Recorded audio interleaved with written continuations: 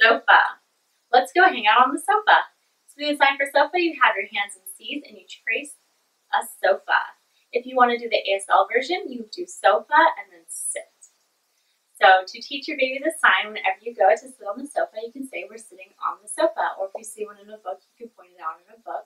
And then your baby can let you know that they want to sit on the sofa, or you can tell your baby to go sit on the sofa.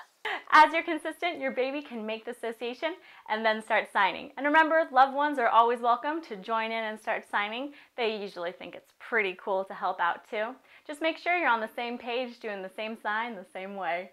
If you found this video to be helpful, let us know by clicking like or giving us a thumbs up. And be sure to share your signing stories in the comments below so that other moms can be inspired and ask any questions that you have. Thank you so much for learning with us. I'm Adelaide with notanexactscience.com.